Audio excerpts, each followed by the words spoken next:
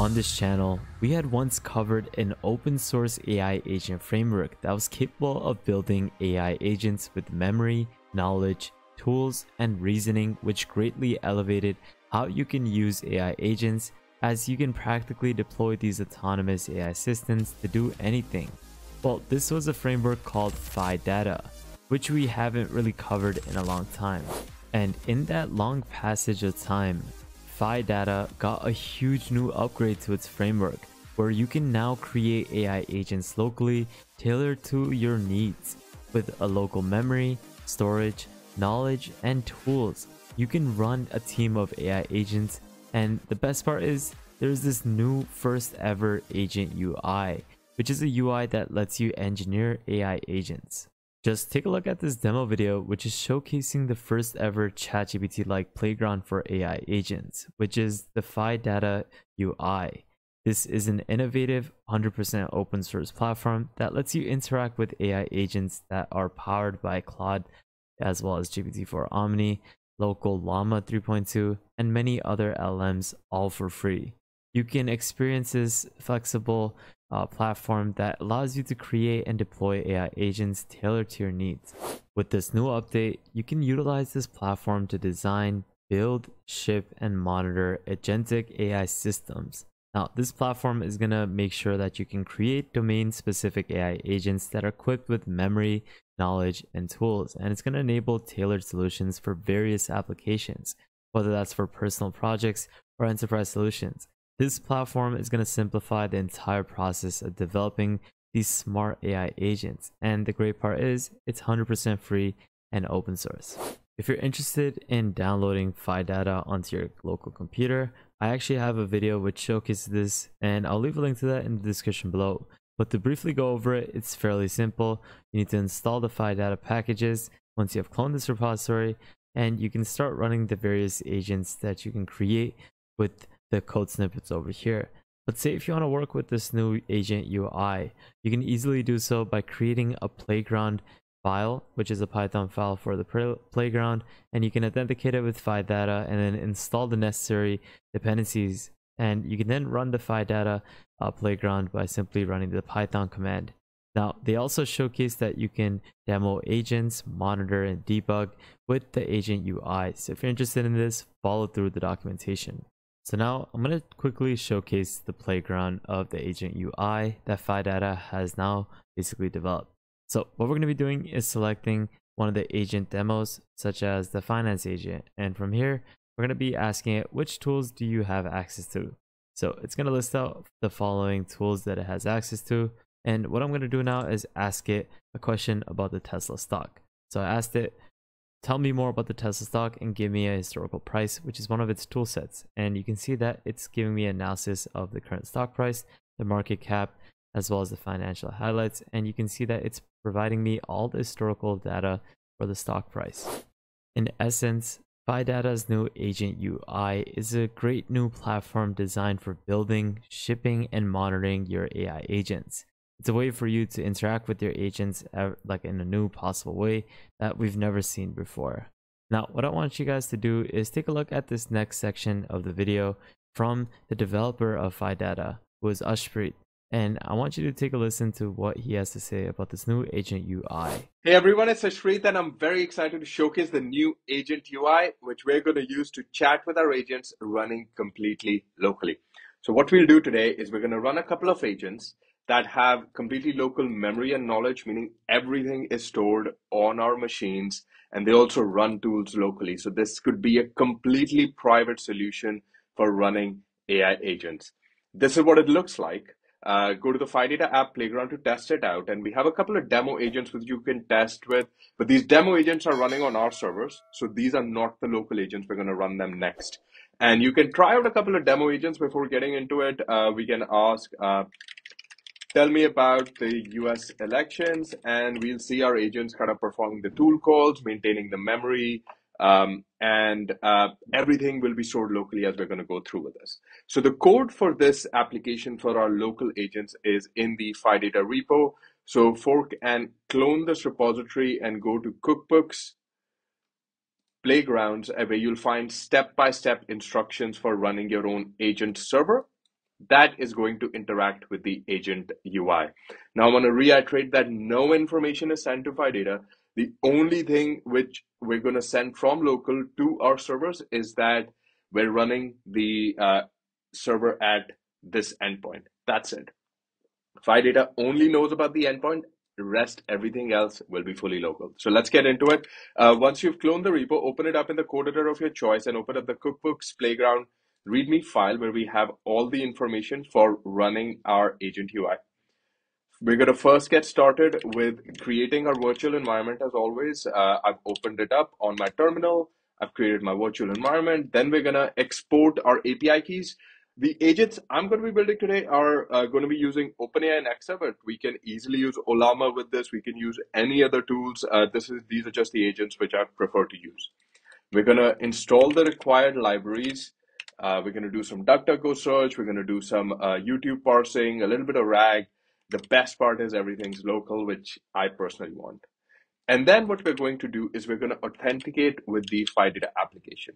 What this does is it just tells the Phidata app that I'm going to be running my agents at this particular endpoint. So on the terminal, I'm going to authenticate the application. You'll sign in. I'm already signed in, so it opens it up for me. And that's pretty much it. Then we're going to run our agent server, which is this file, and we're going to talk about it in a minute. And let me run this file and see what happens. But before that, what I'll do is I'll export file debug as true because I want to see the logs happening behind the scenes. You can even set debug mode true on your agents, but I'm just going to set it as an environment variable right now. And then I'm going to kick off the demo playground.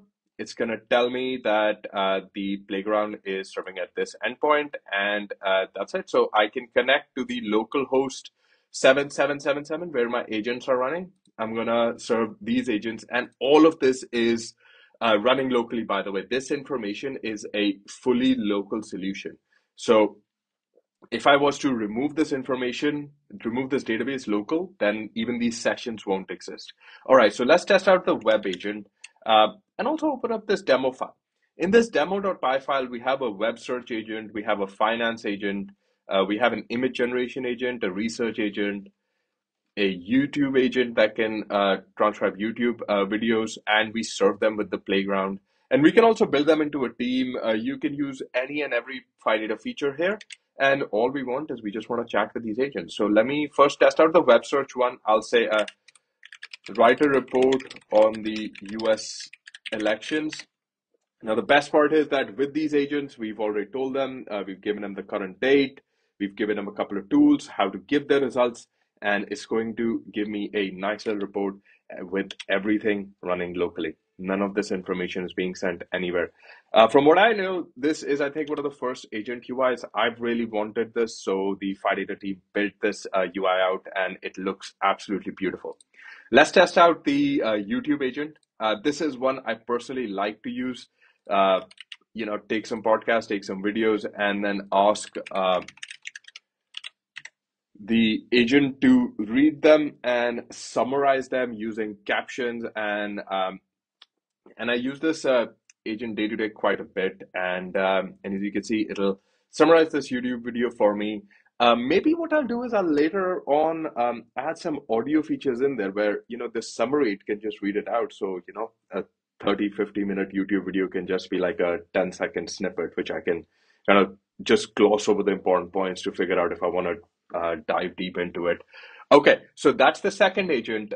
Third agent, let's do the research one. And I'll say, write a report on simulation theory. And then while this is generating the report with Exa, we'll see what's happening behind the scenes. Behind the scenes, it's very simple. We are serving these agents on port 7777, which is connected to our playground, and we can connect to this endpoint. You can also connect to a demo agents endpoint where we're testing, and you can view a couple of demo agents over there. So we have a couple of demo agents which we are kind of testing out with.